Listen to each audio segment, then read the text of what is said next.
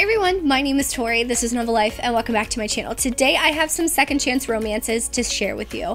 I absolutely love second chance romances, so I had so much fun putting together this list of romance recommendations for you because it's literally my favorite thing to read. Literally my favorite thing to read. But before we get into the romance recommendations for this video, I want to thank the sponsor of today's video, and that is LJ Evans. So she has this whole Painted Daisy series. Each one of these books follows the different bandmate of this all-girl group called the Painted Daisies. And in this first book, Sweet Memories, basically we follow the pianist or keyboardist for the group. And what I liked is that she has really bad panic attacks. So that representation is in this book, which I always love when we have representation like that in romance books specifically.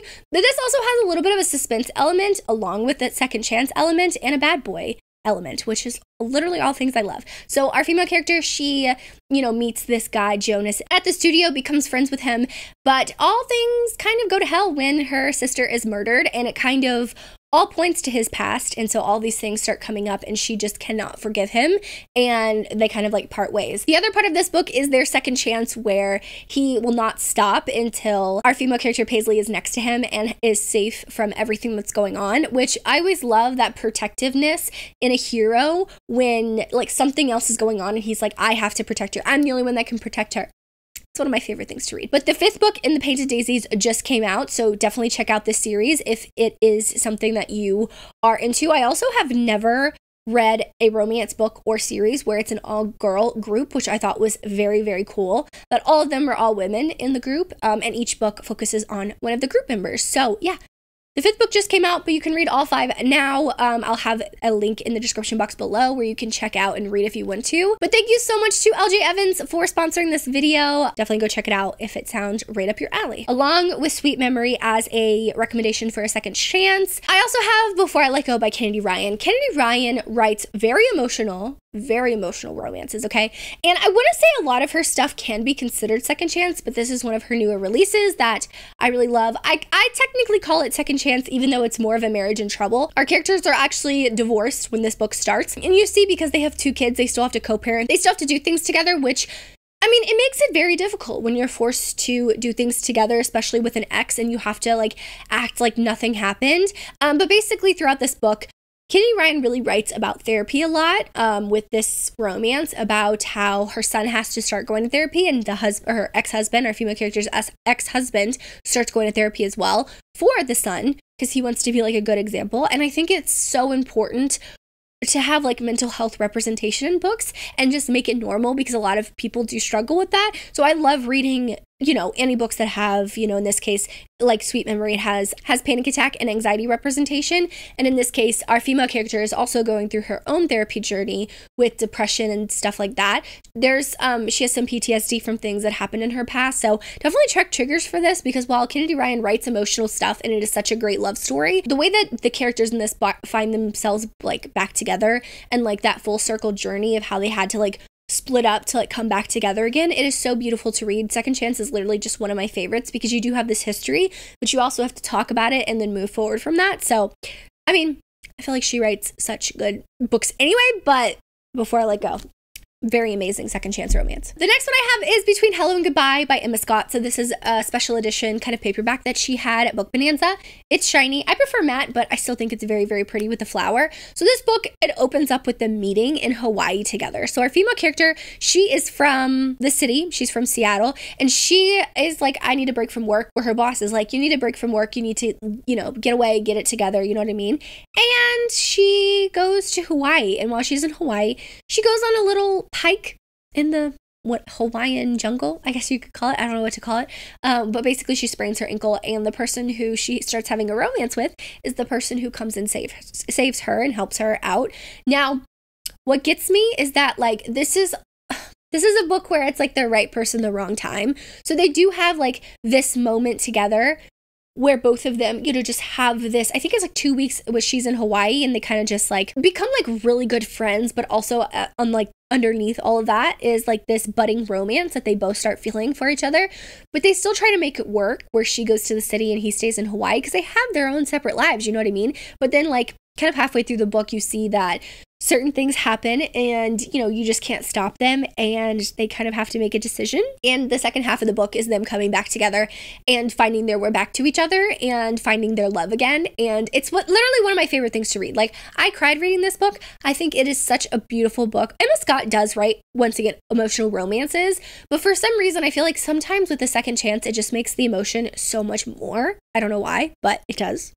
And I loved this book. Love this book. If you haven't read it, it's a perfect book for summer because a lot of it takes place in Hawaii and they're on the beach and, just like perfect setting. Like, you can visualize everything. Okay, perfect. The next book I have is The Summer We Fell by Elizabeth O'Rourke. So this is another very emotional romance. And while I am someone who doesn't like past to present all too much, I think Elizabeth O'Rourke wrote this so well to where the past to present works perfectly for their story. This book spans years, okay? Like years. They get together. They're not even together at the beginning of this book. They don't even get together until the end of this book. So I say a second chance, but it's a very like light second chance. It's because basically our female character at the time, when I think it was the summer before her senior year, her boyfriend at the time was at college. And so he comes back for the summer. So it's her going into her senior year and her boyfriend going into his sophomore year. Pretty sure it's going into his sophomore year. Well, he brings a friend home. So it's the three of them kind of like hanging around, but she also lives with his parents, even though he's not there because her family life and her home life was really, really bad. She just had to leave and they took her in.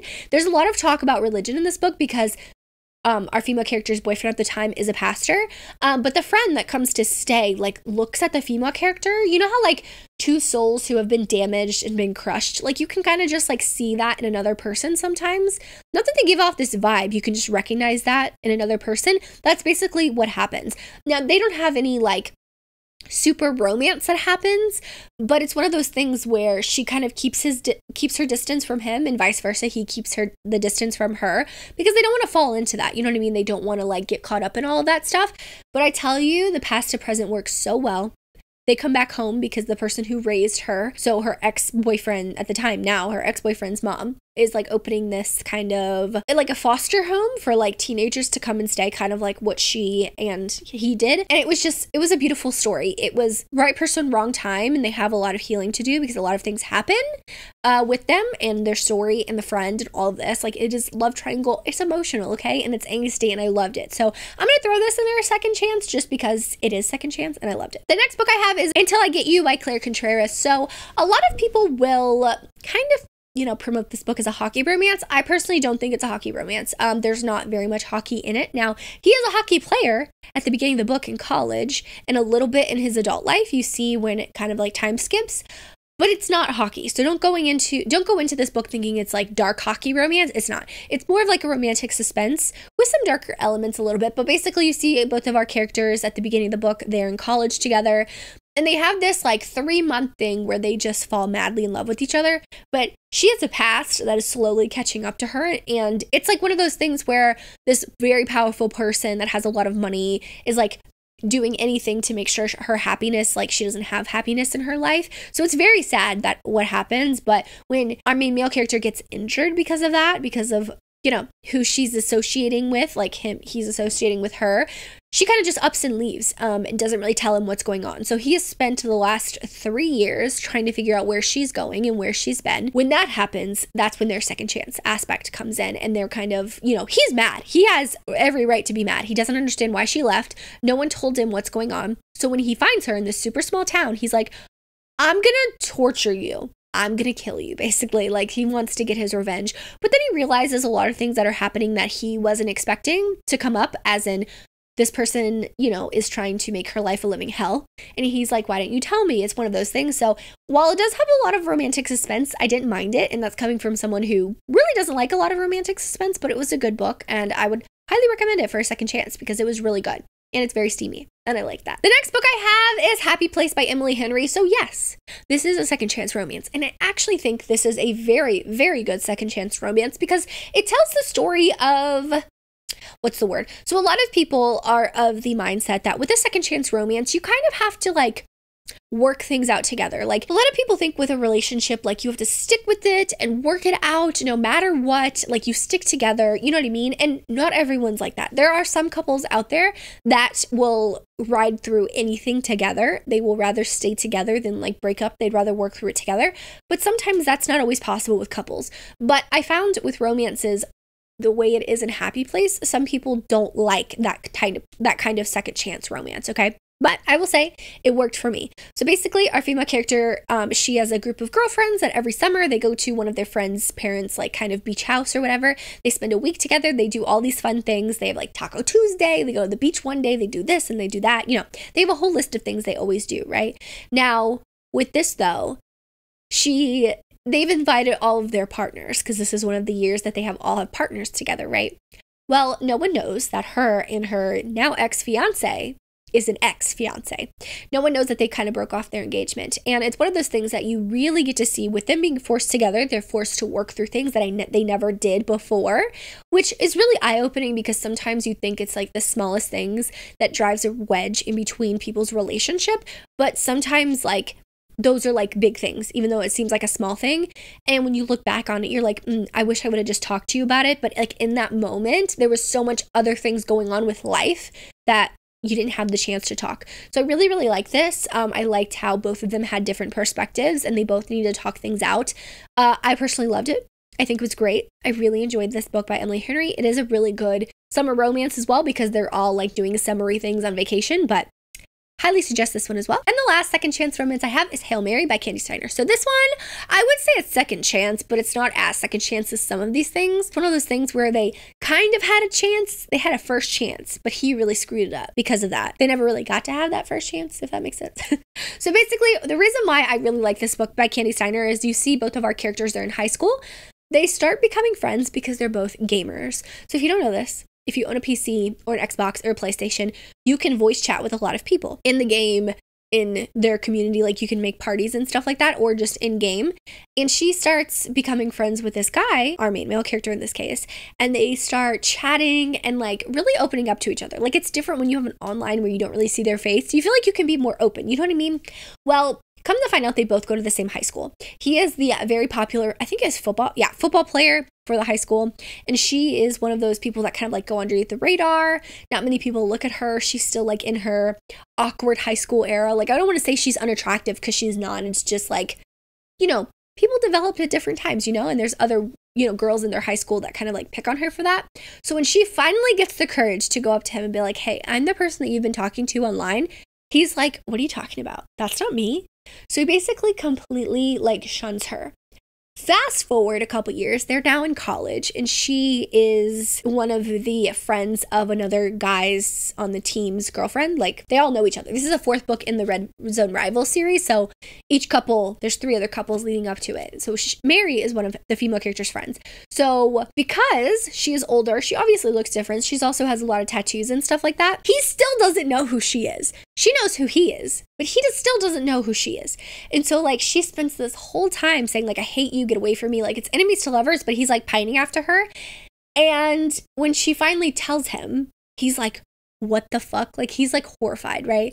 And I really liked it. So it's a different take on a second chance, but I would kind of consider it a little bit of a second chance because after that, like him hurting her, she has to kind of like let go of that to move forward in a romance with him, you know? So it's a lot of healing with that too. So that's why I kind of think it's a second chance because she has to like get over that hurt that happened, you know? And they kind of did really build up this friendship, relationship type thing over like voice chat and stuff like that because it was a long time that they were chatting with each other. So love this one by Candy.